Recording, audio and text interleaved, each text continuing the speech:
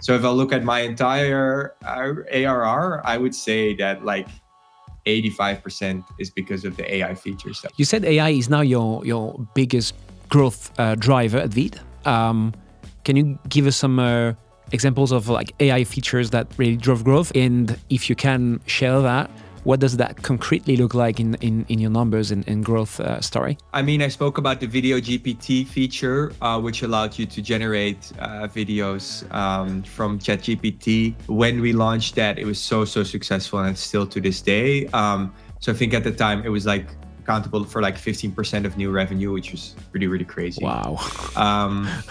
Then from there on, we were like, okay, generative is really interesting. So we built a product called Gen AI Studio, which is like one of our biggest drivers of growth right now. So like if we rank like what people come into Veed for, that's the #1 thing right now. Another good example is our AI Playground.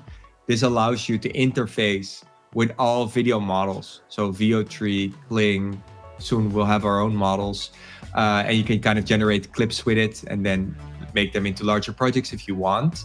And we built this at a hackathon earlier this year.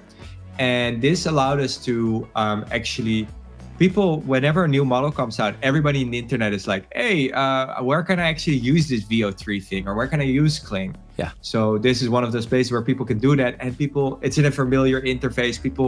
Veed is quite user-friendly. We are not a very technical thing where you need to type in the amount of frames you want to generate. With us, you can just say how many seconds. And we made it just a bit more user-friendly. And this has been also like one of our biggest growth drivers, and what we see there as well. Whenever a new product, new model launches, we can ride that wave, which is obviously incredible. Nice. So these are all things in the generative space. And I think right now, I think half of the videos that get exported from Veed are generated. So that says something about the size of the revenue. I don't know the exact revenue that comes from these things combined. Yeah.